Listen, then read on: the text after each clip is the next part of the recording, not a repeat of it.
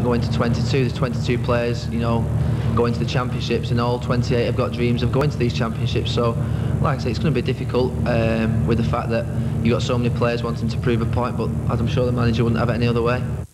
Neville became a fixture in the England side after making his debut 5 years ago. First choice at both Euro 96 and France 98. But under Kevin Keegan, his chances have been damaged through injury. Now he faces a battle to get back in. The injuries haven't helped me. I've had a frustrating time while Kevin Keegan's been in charge of the fact that I have missed quite a few squads. But I hope I'm free of injury now, and I can, you know, prove to him over the next 10 days that, you know, number one, I can get into his 22, and number two, I can get into his team. In Neville's favour, he has a winner's pedigree, an integral member of Manchester United's title charge. As well as that, he's used to the big occasions at club and international level.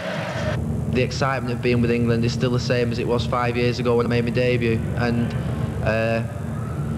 the two major tournaments that I've played in have been fantastic experience for me, and something that, you know, the memories are fantastic, and I know that I want to experience those feelings again this summer. Before the last major championships, it was Gary's brother Phil who suffered the heartbreak of being omitted from the final 22. He's now a Keegan regular, so this time it's down to Gary to ensure that for the Nevilles, Euro 2000 is a real family affair. Roger Clark.